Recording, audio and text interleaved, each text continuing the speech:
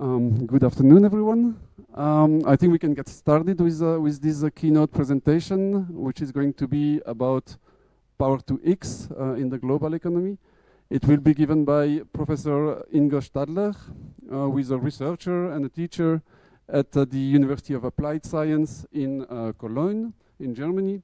And his topic is mostly on renewable energy integration and energy economics. Professor Stadler completed his PhD at the University of Kassel, also in Germany, and now, as I said, he's in Cologne, also involved in the Cologne Renewable Energy Institute. His work focuses on grid integration and also what we will see, which I think is very interesting, non-electric storage and load management. It's also, since we are in South America, it's also useful to mention that he's involved in various projects in Brazil. He has been involved for more than 20 years, in particular with the University of Fortaleza.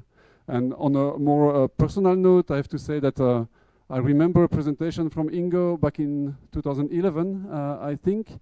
And by the time, I think it was the most convincing presentation I've seen on sector coupling. It was so convincing that it has become one of my research topics since then. So, Ingo, please, the floor is yours, and let's give him a warm applause.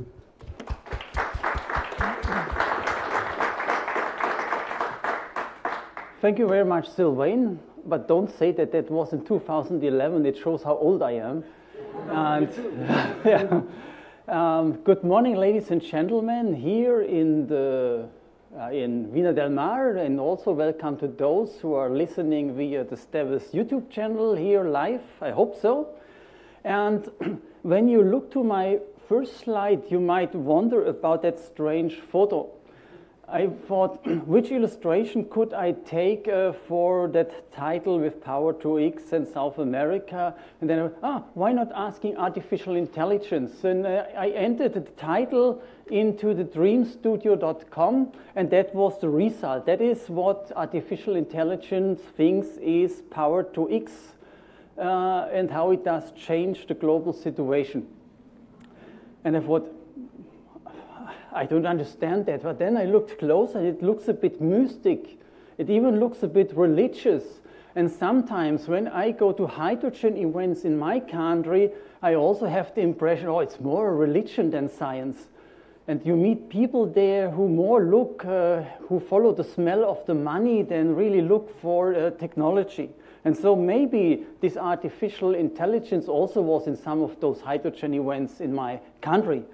But to sum up my talk, I would say the only thing we know for sure is that we don't know anything for sure. And when I came, I dropped in this hydrogen topic more accidentally. So my job is a bit different, but I needed to work a lot with these topics. And then I read a lot of studies on hydrogen and hydrogen demand in my country. And looking for the hydrogen demand in the year 2050, and then we see some studies have a very high demand and others have a low demand. And there's even a factor of 4 in between, and we really do not know what will really happen in the future, how much hydrogen we really need. And I think that's the reason there is competitors to hydrogen. And when we look at our energy system, we have the electricity sector, the heat sector, the gas sector, the chemistry sector, mobility sector, and we have storages everywhere. It's not only hydrogen. We have electricity storages like batteries, we have heat storages like just hot water, or we have gas storages. Today it's natural gas maybe, but in the future that might be the hydrogen. And for sure we can produce chemical products and store them, and in the mobility sector we have today mainly liquid storages, but in future maybe also battery storages and also gas storages. And now when we talk about the sector coupling, for sure we can use electricity and produce, for example, with a heat pump, heat and then store the heat and not using electrical storages. Or we can charge our e-cars and have the storage there, and maybe also can use the storages in the cars for the electric sector optimization. And then for sure we could produce hydrogen and store the hydrogen. And the hydrogen then could go in the heat sector, in the chemical sector, in the transport sector. And for sure we talk about power to chemicals and also maybe power to liquids. So a beautiful, colorful world. And even when we have a high caloric heat, we even could go back to the electricity sector. But what is that great with hydrogen? Hydrogen, you can do everything. Hydrogen is fantastic. You can go and produce heat. You can go and produce electricity back again. You can do power to chemicals. You can use that in the transport sector. And there's even much more big, and that is we even can do trading with hydrogen and hydrogen products. So what can we say? Hydrogen is fantastic. It's a wonderful world. Maybe not from Louis Armstrong, but hydrogen is the new wonderful world. But is it really that wonderful? Or maybe when looking at the hydrogen hype, is it just another pig that is being chased through the village? And this hype maybe will tear down in a few years. I don't know. Definitely, it is a hype. Almost every country in the meantime has a hydrogen strategy. The European Union has a hydrogen strategy. My country has a hydrogen strategy. Every state in my country has a hydrogen strategy.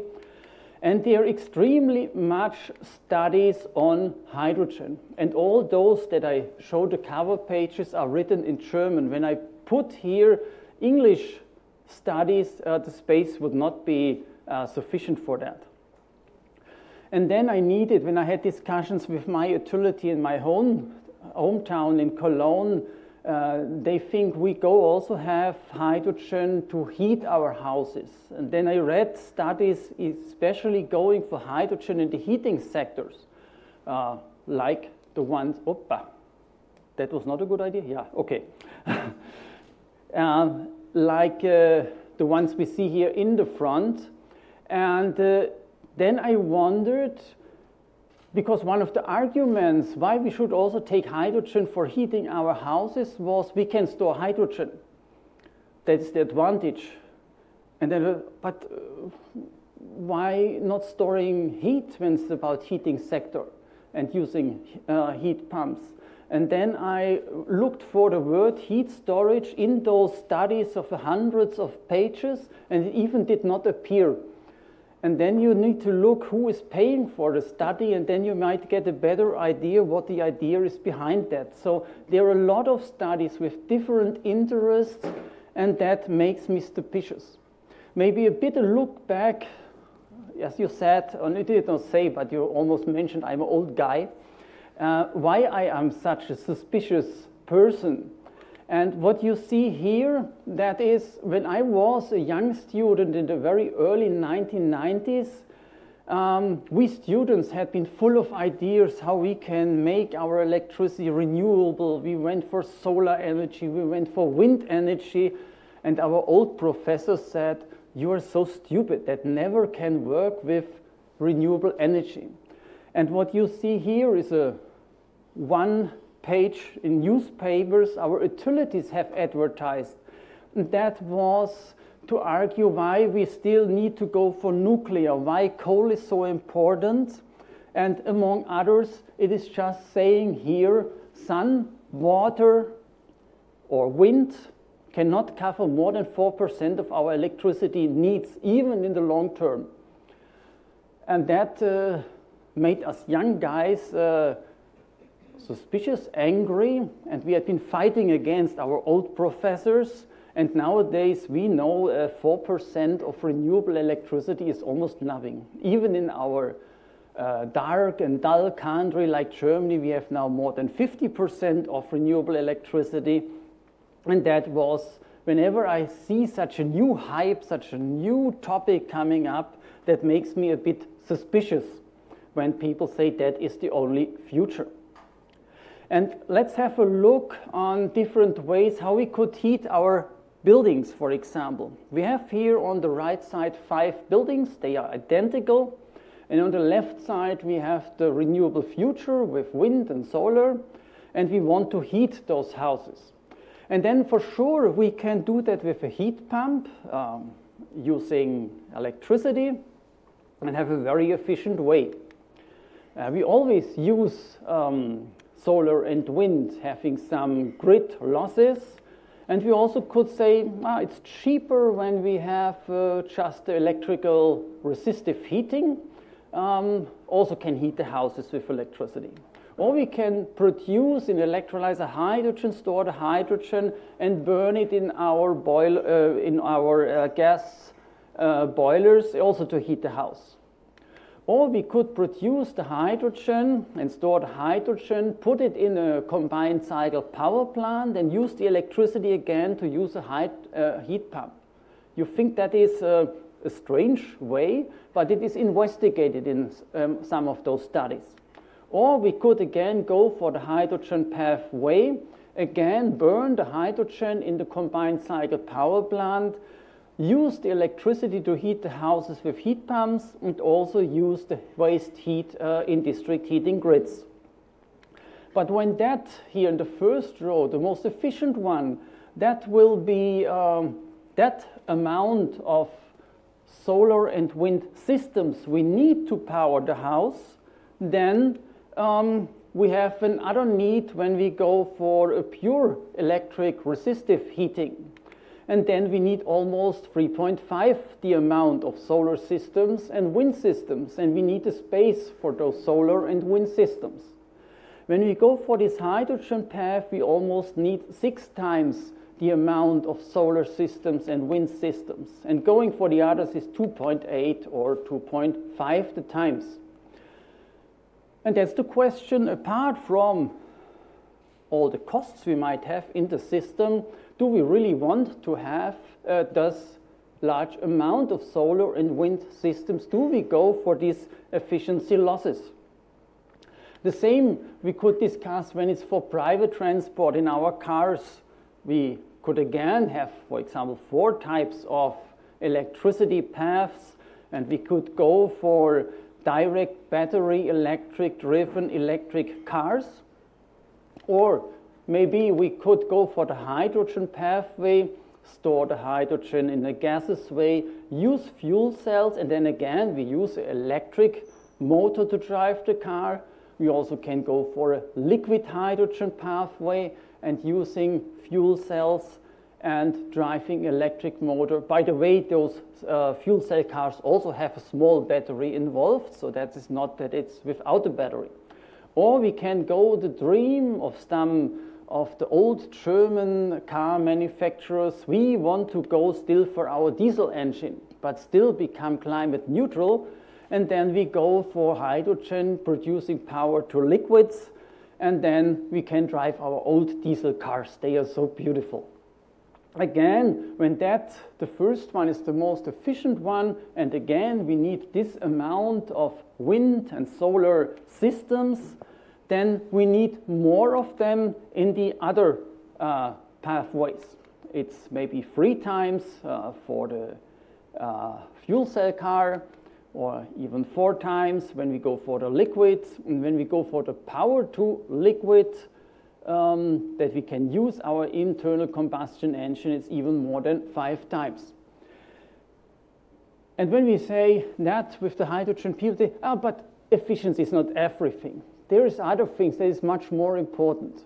Efficiency always mattered, but now when we talk about hydrogen, it's not any more of that big importance. And then they say, yes, but you only look on the German country. And yes, when you have the direct electric car, then you need to have the wind system and the solar system in our country.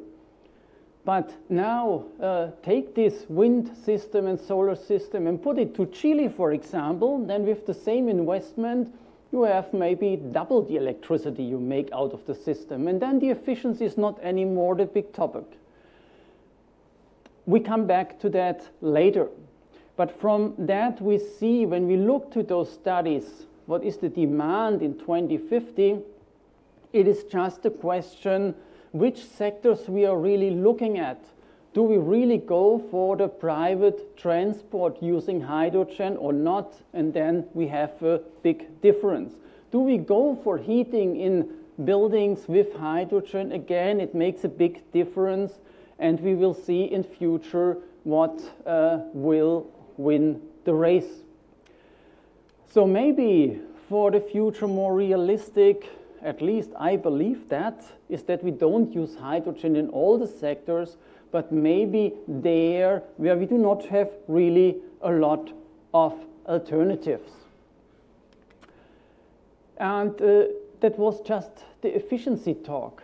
Then what about all the equipment, the electrolyzers, the fuel cells, the storages, and so on? I think you know this expression. And again, I asked artificial intelligence, please draw me a picture. It's raining dogs and cats, and that was the result.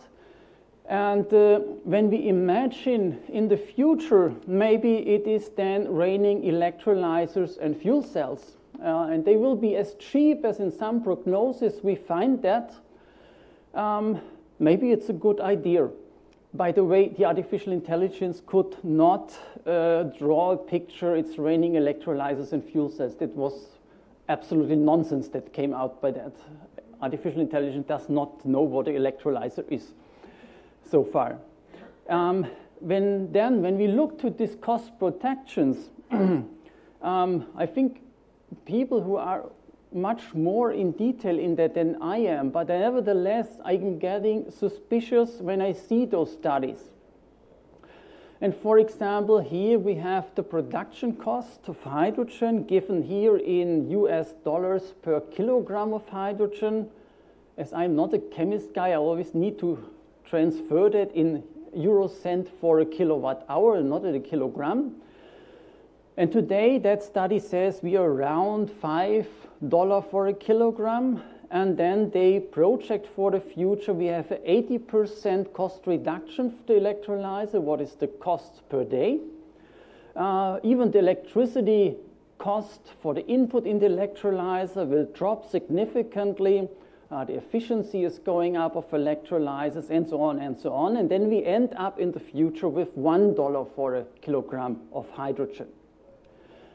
Using another graph from IRENA, for example, and again, that is the prognosis, what is the cost in dollar for a kilogram of hydrogen. And then when we look here to the small numbers here, what they taken as an assumption, and there we see that the electrolyzer cost is in the high lines, $300 for a kilowatt, and in the low lines, it is only $150 for a kilowatt. And the rest is the difference in electricity prices. And then I think at least the graph starts here in 2020. And which electrolyzer do they use when they calculate with $150 to a $300 for a kilowatt? Even when we only talk about the cells, I think we hardly find that. But when we look how hydrogen is really produced, it is much more than just here the electrolyzer cell. And it's much more components. And so when we look, there is a need that we have the power supply for the hydrogen production needs with transformers, with frequency converters, with safety protections, and so on. We cannot just use the water that is coming out of a river. We need also have a processing of the water that we have a long lifetime of our electrolyzers. Then we have compressors in those systems that are costly and consuming energy. And the hydrogen that is coming out is also not always pure. And we also need the processing of the hydrogen that is coming out later. And only that small thing here is the electrolyzer cells or the electrolyzer stack. When I look here, that is a company Neumann and Esser, and they at the moment, they sell the container system for the production of hydrogen. And again, we see that here is the electrolyzer, but the complete system comprises of so much more. And they do not publish their prices for the hydrogen production facilities, but they are multiples of what we can read in studies nowadays. And when we have a photo here of another one, this is from Elogen, also a container system. And again, you hardly find here in the picture where the electrolyzer cell is. There's so much else that is needed to produce hydrogen that I'm not sure whether all those prognoses with beautiful learning curves will be the reality in the next decades. That one is a pilot project in Kaiser Esch. Nobody knows where that is, even the German ones not. It's a small village in the state of Rhineland-Pfalz, and they have a lot of wind power, even more than they need. And they said, before we stop our wind turbines because the grid cannot deliver the electricity to where it is needed, then we start to build up a hydrogen business. And again, here you see the photo. You don't see the cell itself. It's a lot of engineering equipment here. And the pure cell is a quite small component in the complete system. And again, I'm not an expert, but when I look to learning curves, and yes, we see this yellow curve here from photovoltaics, and that has a fantastic history, a fantastic story, how cheap photovoltaics had been getting. And when we look to the PV cells, yes, those semiconductor devices, it's a small unit, and we learn to produce them very automated. We have steep learning curves. The cost regression had been fantastic. And we always thought wind turbines would go the same, but the reality is we cannot observe the same learning in wind turbines. And due to many reasons, for example, steel prices even went up, sometimes even the prices for wind turbines increased. And when I look to the fuel cell systems, I ask myself whether, yes, maybe for the component of the electrolyzer cells, I also can imagine in future they are produced in high quantities, very automated. But all the rest of the system, it seems that it will be a bit of handmade, and it is hardly being automated everything. And maybe for the fuel cells, we'll have the same fuel cells. For the electrolyzer cells, we have the same learning curves like PV, but for the rest of the system, it's maybe more like a wind turbine, a lot of handmade things. So that is what I'm always asking myself, is the cost degression potential really that high for hydrogen production that we always see in those productions? And will we see high learning systems only with electrolyzer cells, but not really with electrolyzer systems? Maybe you can answer that question. I am not able to solve or answer myself. It's only the doubts I have. And by the way, please tell me when I only have 5 minutes left. I would like to make a small excursus on the battery market development, again in my country. And it's a bit the same in scientific conferences. I always see a projection and also values of battery prices that are used then in energy system simulation that is far away what I see in reality. And I'm using here some figures of a colleague, Jan Figgener from Aachen, showing here the battery development in households, mainly attached to PV systems, and then also in e-cars. And there it was, until the last year, half of it more or less was plug-in hybrid, only the other half was pure electric cars. But when we not look to the number of cars or number of systems, but in the capacity installed in gigawatt hours, then we see that one. And there we see the systems that are installed in houses with PV systems became absolutely small. And the battery market is now really driven by the electric cars. And that's booming. And I think that is the good chance we not only solve the problem in decarbonization of the transport system, at least the private public transport, but also maybe the electricity sector with that when we do more. And that is now what is the analysis of the battery system prices in my country. And then, okay, let's forget about the very small systems. But even when we go for those systems up to 250 kilowatt hours of storage, what the end consumer really pays for is not 100 euro for a kilowatt hour. It's not a 300 euro for a kilowatt hour. It is still close to 1,000 euro for a kilowatt hours. And that is the reality. It is not those beautiful projections of the cost regression what we see in so many publications. But when we look now what is going for the vehicle-to-grid or vehicle-to-home application, and again looking to what the battery really costs when we want to buy it, and let's say that is a very cheap one, it's 750 euro for a kilowatt hour. And then I was interested buying an e-car during the pandemics and looking for this Nissan Leaf car. And then I had an offer of 30,000 euros, and that included a 40 kilowatt hour battery. And when I divide 30,000 by 40, I end up, oh, accidentally, it's also 750 euro for a kilowatt hour.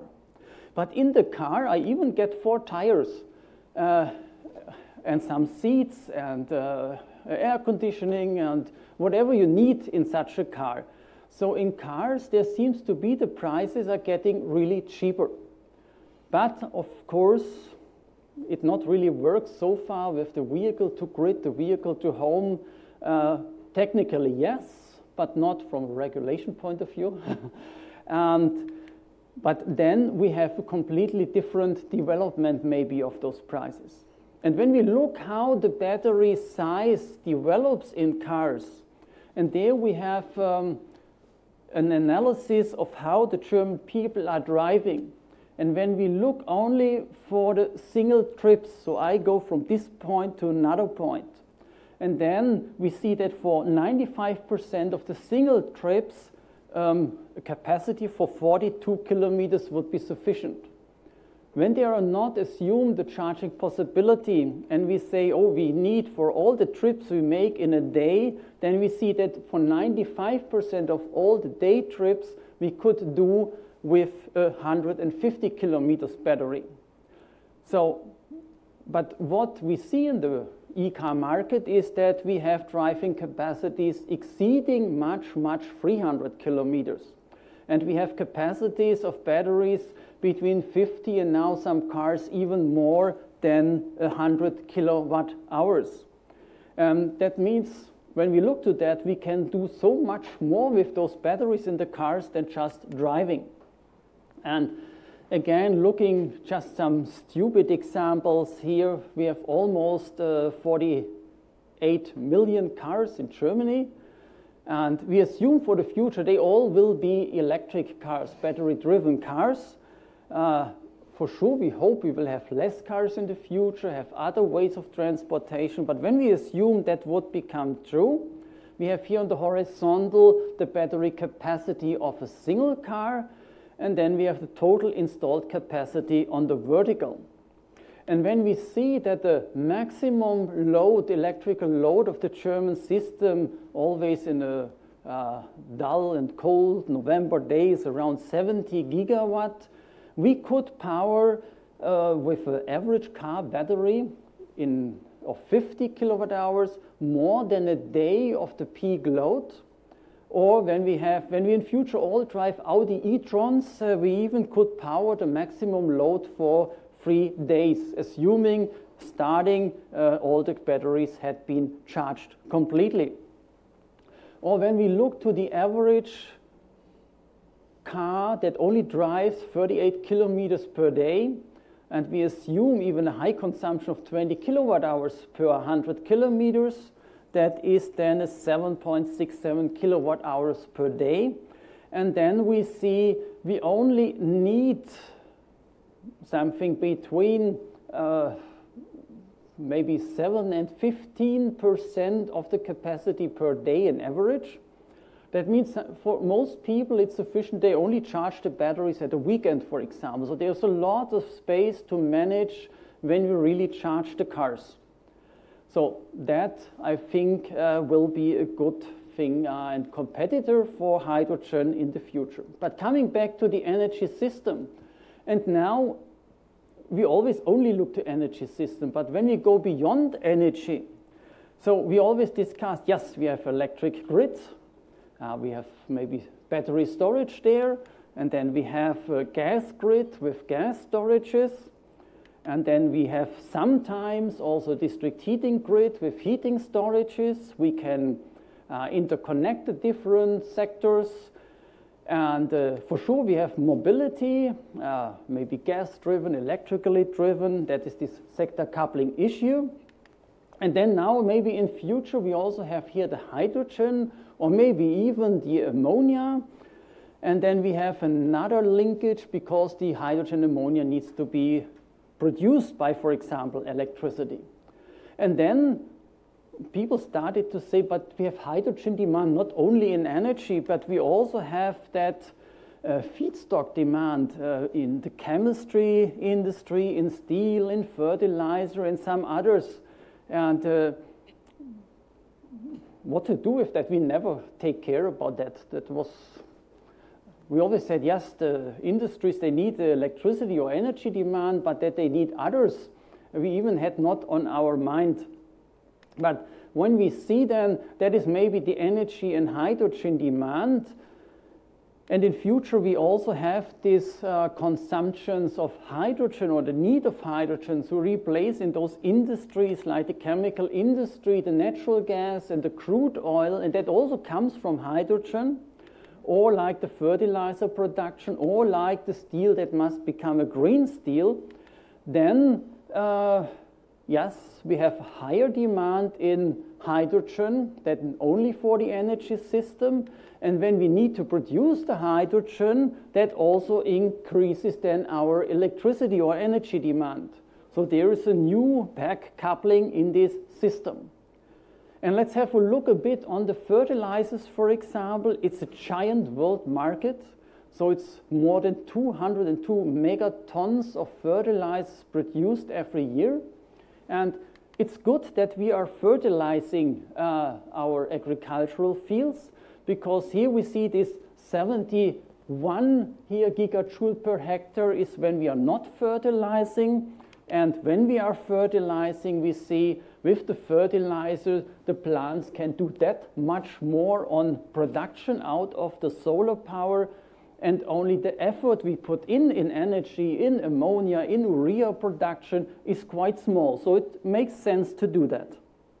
And when we look then to the diagram on the fertilizers production, again we see yes, it's mainly done today with coal, natural gas to produce then the ammonia. And then quite often I listen that ammonia is used for the fertilization, but the vast majority is urea. And in urea, for example, again, we have the carbon need to produce that. So it's not only hydrogen, it's also a question where we get the carbon from. And it's a big greenhouse gas emission, this fertilizer production. And it's just accidentally the amount of megatons of CO2 equivalent is more exactly the same number that Germany has as greenhouse gas emissions. So the worldwide fertilizer industry is exactly what we Germans are polluting the world with. And that mainly could be solved with green hydrogen. And what we need that for is, go back, sorry, the green ones here is the nitrogen fertilizers, then we have also the phosphorus and the potassium fertilizers, but from an energy point of view, the phosphor and the potassium fertilizers can be more or less neglected. It's mainly the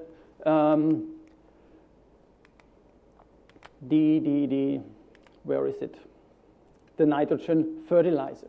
And yes, some ammonia is used directly to fertilize, but when it's in ambient condition, it's a gas, and then they put needles into the earth, and when then the soil is wet, the ammonia connects with the water, and then the nitrogen can be absorbed by the plants. But that is a quite difficult job, and therefore we see that the ammonia that is produced for fertilizers, absolutely the most goes in for the urea production here. And then we have some other fertilizers. But the direct application of ammonia is a very small part used in fertilizers.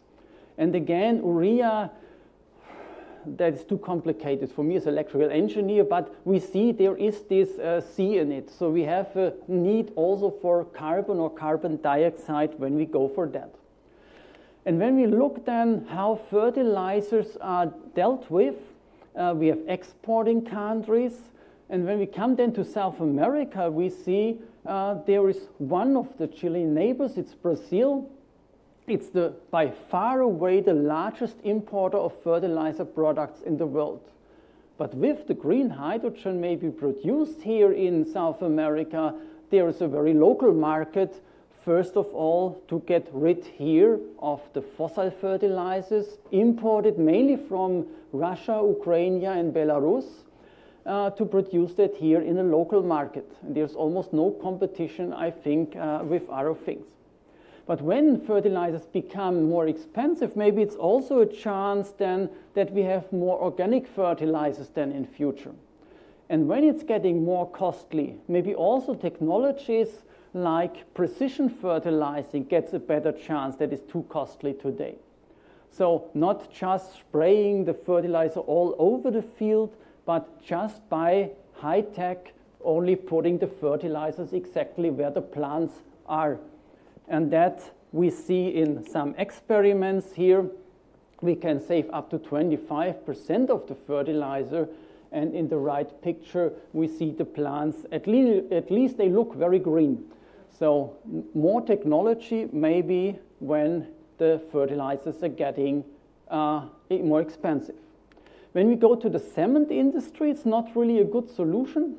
I think there is not a good solution, because a part of it is the heat we need to produce the cement, and that we might substitute in future also by hydrogen, but it's only among 1/3 of the energy needed goes into this heat. And the other problem is that we have from the process-related emissions, whenever we have this calcium carbonate and heat, we have the cement and then we have the CO2 emissions.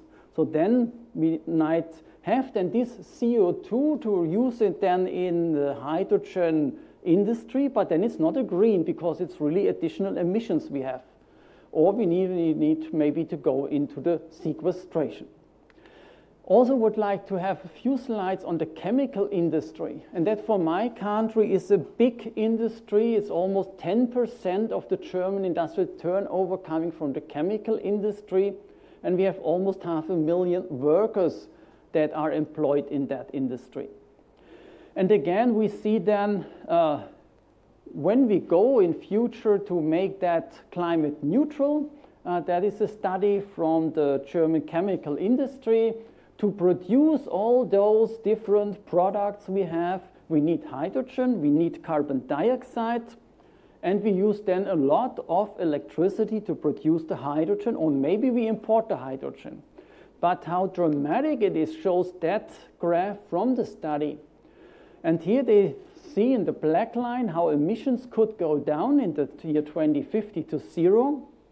But even nowadays they need a high amount of energy, but mainly to get rid of the CO2 emissions, replace it by green hydrogen, the additional electricity demand will be 600 terawatt hours. And that again, accidentally, is more or less exactly our today's electricity demand. So the chemical industry would almost double the demand of the complete country when we stay with this chemical industry also in future. Now there is a new study, and they learned already a bit to reduce then this high demand on electricity when it's not always going everything produced by electricity, but also using biomass resource, recycling of plastics, for example, and then that could be reduced to numbers here that is then significantly lower, like that 600 terawatt hours a year, but it is still really an enormous amount on additional electricity resources. And then the final thing is the green steel. There are much bigger steel producers in the world than my country, but nevertheless, it's an important industry also in our country. And with the conventional production, it was always the problem. We have this iron oxide, we add then coke, and then for sure we have on the right side the iron, the pure iron, but also the CO2 that is emitted. So it's not an energy emission, it's just a process emission. And we can get rid of that with the direct reduction plants. When we use, instead of the coke, hydrogen, then we get rid of those emissions. But again, then we have a hydrogen demand that is apart from our demand for energy. And then when we look back to our system, the energy system now has also this feedstock demand. And we can decide to do that all in one country, or we know it's hard to export and import heat and cold, electricity maybe with our neighboring countries, but hydrogen that might be produced somewhere completely else in the world. And depending on what policy makers decide, what the society allows, and what markets, how markets will develop, maybe the hydrogen or its derivatives are produced somewhere completely else. And then we have even maybe a lower energy and hydrogen demand in a certain country.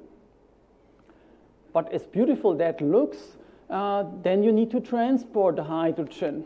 And then it's the question of the energy densities. And hydrogen has a fantastic energy density in terms of weight, but poor in terms of volume, and volumes we need to transport. When we looked at when we transport oil products, then the value or the energy density in terms of volume is much, much better. You can much better transport oil products than hydrogen in a gaseous form. Even natural gas, we see, has a low energy density in terms of volume. And that is the reason why we always have been that lucky to get the gas in pipelines by Russia. When we have the liquid natural gas, we have a better energy density in terms of volume, but still a bit less than the oil products. And when we then say, okay, we need to go away from hydrogen to transport that in future, we might have the liquid hydrogen, but it's still lower than the liquid natural gas, or we could go to liquid ammonia. It's still better, but it's still not that perfect to be transported. And even methanol has not the same densities than we have with liquid natural gas or even with oil products. And that is maybe a burden for the trade of the hydrogen products. That is a picture that illustrates that quite well. We see on the right side the high compressed hydrogen with 400 bars, and it's almost the same amount of hydrogen like we have on the left side when it's stored in a liquefied process. Or here we have a picture of the liquefaction plant in Leuna, or here a pilot project, Hystra, between Australia and Japan to test out liquid hydrogen transport and applications. Or we might have then the ammonia that can be transported. And then it's the question, what are we doing in the final destination? Do we need the ammonia, or can we use the ammonia, or do we need to spread again to crack it, to get the hydrogen, to use the hydrogen? And that might also play a role. But as ammonia is already today an important player for the fertilizer production, for example, we have already a quite good infrastructure worldwide for ammonia production and shipping. But when we then look to all the beautiful picture of the future, we need to see, yes, for the gaseous hydrogen, the technology readiness levels, they have the 9, so that is ready for implementation. But for many other technologies, we see here yellow and red parts, and that means not necessarily that there is not technology available, but quite often only in small sizes, and that needs a scaling up to really meet the demands where all the world is talking about nowadays. So it's not just investing and doing, there is still a quite high development demand. And then again, I think I have shown this slide already on the panel. Thank you. And then we see hydrogen transport. And I skip now the local transport, looking again for the very large distance transport between countries. It is maybe more than $2 for a kilogram of hydrogen that needs to be paid. And then I skip a bit because I have shown those examples of transporting hydrogen or derivatives to different parts of the world. And then we always see it's quite high priced. But for example, looking here from Saudi Arabia to the port of Rotterdam, yes, it's then maybe $3 for a kilogram. But when I want to have that then in my town, and maybe there is also maybe then a transportation by train or by lorry, we might add another $2 or $1.50 for a kilogram when we have also the last 100 miles transport considered. And that is then about also the leakages. When we have liquid hydrogen, we have the high losses by liquefaction. We have the boil off, but that might be used for transport fuel in ships. When we go for these liquid organic hydrogen carriers, again, we have a high energy demand for the dehydrogenation in the import region with high temperatures required. And when we go for the ammonia, we have a high energy demand for the production in the ammonia synthesis, and maybe then also a high consumption when we are cracking the ammonia, when we are saying we are not dealing with the ammonia, but we want to have the hydrogen back apart from the ammonia. And due to the time, I skipped that. That should be the world of Power-to-X, showing that there is, among others, also that need for the carbon. And as carbon is already needed today, but it's mainly out of a fossil supply, we need it in future maybe from agriculture, from biomass or residues, or maybe we can capture it by air, but we need it for so many products. We talked about here the urea and maybe also the methanol, but in so many products we find not only the H, we also find the C. For example, when you had a too long party yesterday evening at SDEWES party and you need aspirin, also that is not a green product but might be produced in future also by hydrogen and by a green carbon source. And so when we're looking for carbon, we have this direct air capturing, and that's the positive. You can do that wherever you are because there's always air, but the content of CO2 in the air is quite small, and the cost is very high, at least today, and even the protections for future is not that good. Industrial emissions we should not take into account because it's not green, and using biomass is then maybe significantly cheaper, but then it's also a decision, where do I produce my hydrogen and maybe the ammonia, methanol, urea, and so on. I need to come to the end, I think, but there's another option. We not only can produce hydrogen somewhere else in the world, but we also could say, why not producing chemical products, the green steel or the fertilizers in another part of the world? That must not be my country, Germany. We will do everything to avoid that our industry will go away. But maybe that is a completely new chance for countries which have a good opportunity for hydrogen production, that they don't stop with the hydrogen, but they go for the chemical products, for the steel production and so on. And then we even might have in the high industrial countries a lower energy demand, a lower hydrogen demand than we have nowadays.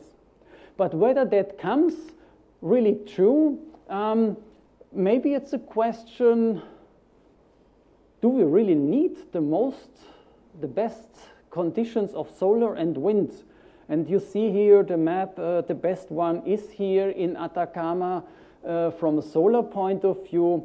But when we have a closer look, the best place in the world, I compare that with the worst place in my country, it's almost only a factor of 2 what PV can do there.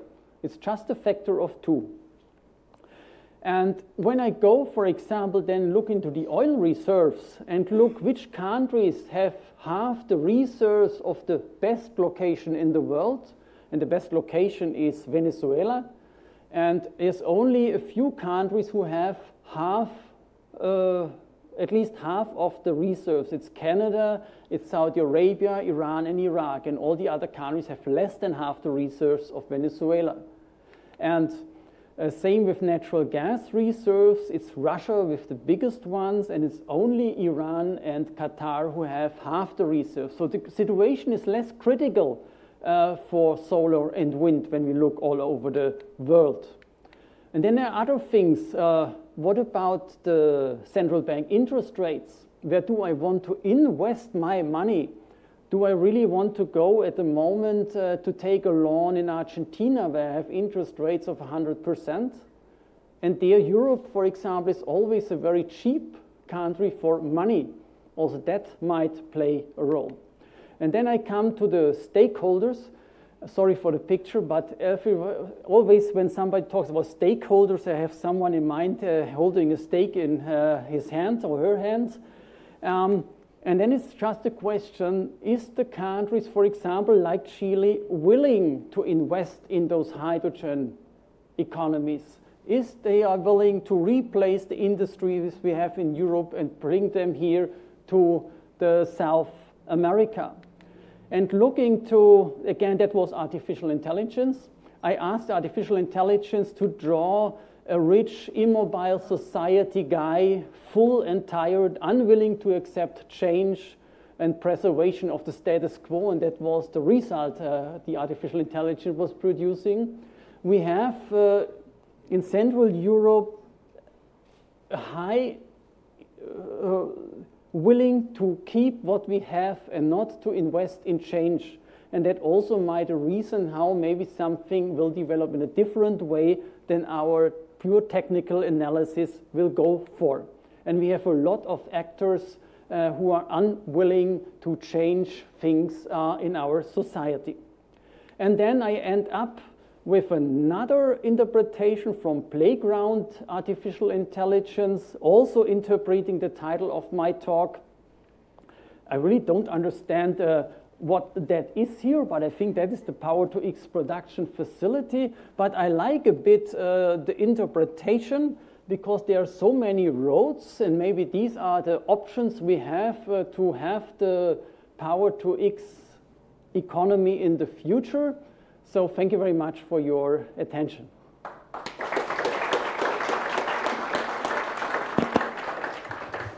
Thank you, Ingo, for this very comprehensive and somehow critical talk. So do we have questions, comments? We have a question from online audience, if you will allow at this point. So from Luciana Galvan. What do you think about the environmental and social concern about the exploitation of lithium in Latin American communities for the manufacture of batteries? Oh, a difficult question. I think it's a big chance for those countries to be part of the big battery demand that we have, a big chance for the societies to have the profit out of it, even a much bigger profit when they not only supply the lithium, but would also go into battery production, because then there is really the added value. And then there is always the topic about the high water consumption one needs with the lithium. And then there is where my knowledge stops. How does the water demand really affects what I need for the lithium production? Or is it the salty water in the salt lakes that is not used for the drinking water? I think that maybe the local people here better can evaluate than I can do. Yannick? Hi Ingo, thanks for a great talk. Yannick from New Zealand. You touched about many topics, but I wanted to circle back on CO2 and fuels. Not for my Porsche that I don't have, but for example for airplanes or sea shipping. So we need carbon. I need to capture that carbon somewhere to make it carbon neutral. What's your view of putting that carbon underground and just store it away forever, or using that carbon to actually make these fuels versus the alternatives of biofuels or carbon credits? What's your take on those three options? Maybe we need all of them, could be an answer. Maybe we need also these e-fuels for the aircraft transportation. Why not? And maybe we also need to get rid. I'm not that optimistic anymore that we can keep the 1.5 degree target. We soon maybe will get over that, and we get a long way until we have a carbon neutral society, and in that way we even need to get for negative emissions. And then I think there are a lot of things, growing forests, maybe reducing a lot of concrete and building buildings by wood, maybe even having a lot of other woods, replacement of concrete even in wind turbine applications. So a lot of things that we made avoid for negative CO2 emissions. I think we cannot only build on one option. Yeah, just to punctuate my question, if I already captured that CO2, I'm inclined to just put it away underground forever. Why doing the detour to synfuels? Why not doing? Why doing the detour to synfuels? If I already have the captured carbon and I want to put it away. I really not. Maybe that is again then a business case question. Whether it could be cheaper investing in carbon capture and then bury it away, or really using it then, because we need to have an alternative also for aviation fuels and so on. Okay. I think we need both. Yeah. Sure. Thanks. Other questions, comments? I wanted to ask, before the other questions, we understood that you're kind of critical with the hydrogen pathways, but imagine that we still have hydrogen, which would be your best priority for hydrogen application and the worst one? Yeah, I think it's when we agree that we need to become carbon neutral. I think there are even some people who say, oh, we don't need. But when we agree on that, there are some pathways that do not have an alternative. Then really we have an alternative less option that is hydrogen, like in the chemical industry, like in the fertilizer production, like in the green steel, when we need the green steel and so on. And there we really need it from a process point of view, and that I think is where we immediately can start with, because we do not have an alternative. When we say, oh, in future we will drive with fuel cell cars, then maybe it's a risky investment when a country decides, oh, we build up a hydrogen filling station network. And then it turns out, but the battery electric cars make the race, and then you have a lot of stranded investments. And of those, wherever we have alternatives, I see always a higher risk going in this hydrogen direction. But I would really start with chemical industry, steel industry, fertilizer industry. Thanks. There was a question there, I think. Yes, thank you very much. I really also appreciate the how critical your presentation was. And I was wondering, when you show those curves, now taking a systemic viewpoint, right? So decarbonization of the electricity sector, and then whatever scenario comes forward. To what extent does the future expected increase in a raw material extraction and use to power this whole thing affect the the expected decrease of costs due to learning curves and so on? Is it taken into account in those scenarios? And no, okay. It's not taken into account. And sure, we know whenever we go away from burning fossil fuels and using resources like sun and wind that we have, we go in another cycle, and we use a lot of raw materials to build up the wind turbines, the solar cells, the fuel cells, and so on. And therefore, it's really necessary that we get into a circular economy, because when we just build and throw away, that is the next problem we are running in. The good thing is when we burn coal, the coal is gone. But when we produce a wind turbine, we got in a circular economy, and then we have that forever or almost forever. But for sure, there also might be some materials getting scarce, and that might also destroy price development digressions. Yeah, maybe. Thanks. So we are running a bit over time, so I won't take any more questions, but feel free to ask Ingo at the break. So I want to say a big thank you again for the presentation.